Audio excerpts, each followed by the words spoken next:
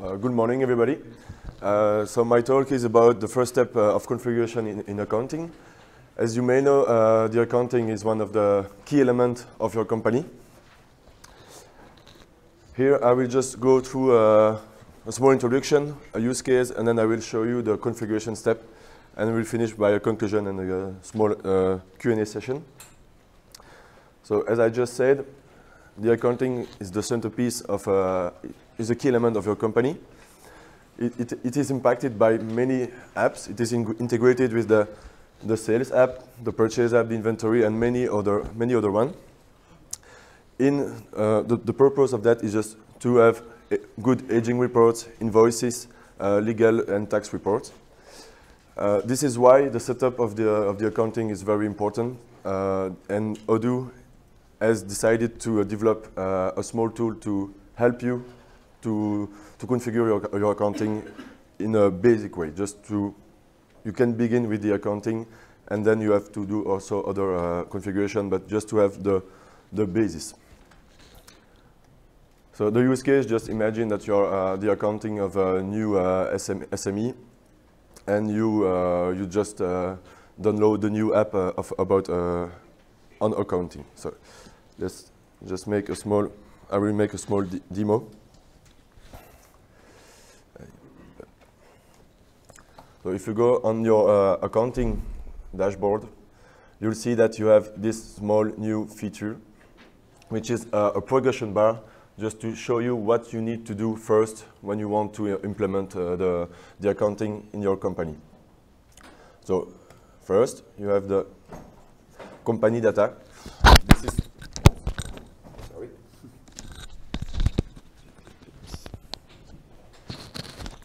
So in this case, this is important because on your invoices, for example, you have the address of the company in the footer. You have the VAT, so the TIN here.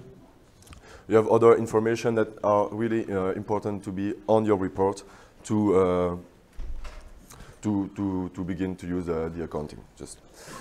So in this case, okay, I will just put my street like.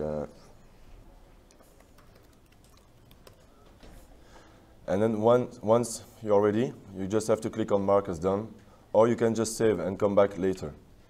So you see there is nothing happened now, but if in this case I just mark as done, you have a small V which is appear on the screen. Oops. Okay. Second step, this is the bank account. So you can directly set your main bank account from this screen. You just have to type it, to type. You can choose your bank statement, the feeds, how you want to import your bank statement, but you can do it later also. And if you have several bank accounts, which is the case in many companies, you can just click here, and you'll go directly to the bank configuration, and you can add and you can create new bank account easily. So just imagine that, okay, for me it's okay, just mark as done. Next step, this is the fiscal year. So unless if you are a new company, you need to define your opening date. So it means that it will be the day you begin to use the company. So you make your initial balances. So this is this day, for example. So just imagine that I wanted to make my initial balance last Monday, and my fiscal year is finishing on 31st of December. Just mark it in. Then you have the chart of account. In many companies, you have different accounts. You can create your own one. This is why we decide we want you to cross-check with your existing chart of account if what is existing in Odoo is okay for you. Odoo installs automatically the chart of account of your localization, but in many cases you can just, for example, sorry, you can just have several accounts for your customer, or you have different things. So you need to cross-check it just to be sure that you have the good account defined. So you can directly create your account from here. you can easily change the name, change the code, and the type. And moreover, if you want, you can also directly put your opening debit and credit, and it will take the date I've set on the previous step. So, for example, just for capital opening debit, just 10,000. Okay, save. I go back to my accounting dashboard, and you see again you have the small v which is appearing on the screen. Last step, you go to your initial balance. This is why I already put 10,000 in the capital. So it will take your the balance you've put you have insert in the chart of account, and then here you can also make yours. And if you see there, you have directly the date that I've set it on the previous step. And then you just need to post it, and it's okay. You have all your steps are done. So this is just to have the basic thing in the accounting. This is not maybe enough if you want to use completely this module, but at least if you are a new user of Odoo, a new accountant, and you don't know by what you need to do first, it will show you easily. This is super fast, super clean, and you just see it, and it's very intuitive. So that's just to make it easy for you. So.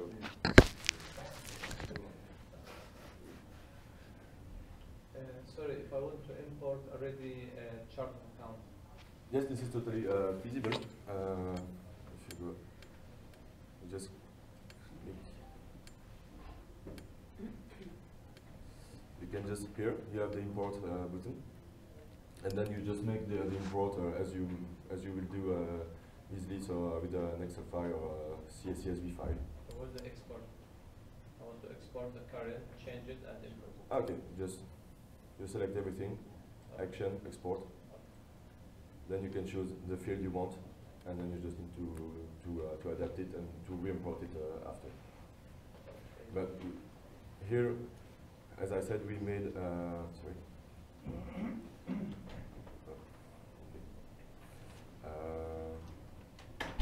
Okay, I've already validated, but at the beginning, it was possible to directly change the name or the type, so this is easy. But with the export and the import, there is no problem with that. Okay. So okay. So as I said, this is just a bit which is here.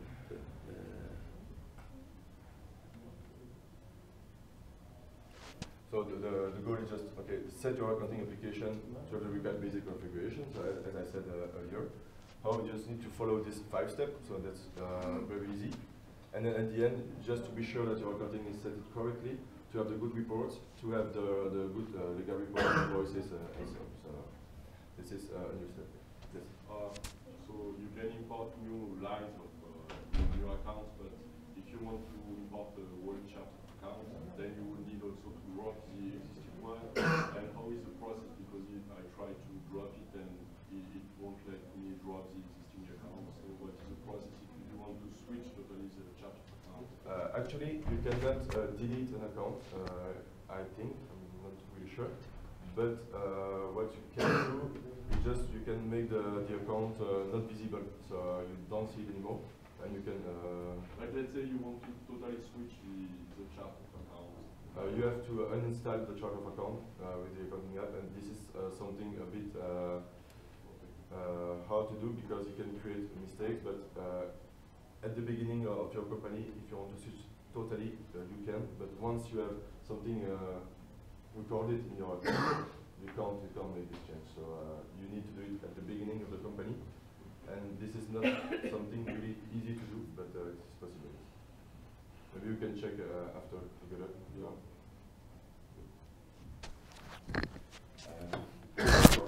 presentation is already over. This is a small one. So question is. In version 10, there was a lot of small mistakes according to the class of the taxes or tax accounts and linked with the localization what we have in German, for example. Would you advise that we cross-check everything with the tax accounting, like example, or would you say everything is fine and we can definitely? This is something regarding the localization, so, and we have developed some new localization for the new feature. So I'm actually comparing it right now. Okay, and so yes, I advise you to cross-check because this is something. Okay, the accounting is different in every country, so we can't be exactly perfect in each one. So yes, cross-check it with an accountant, and like that you are sure that you're ready to use the accounting.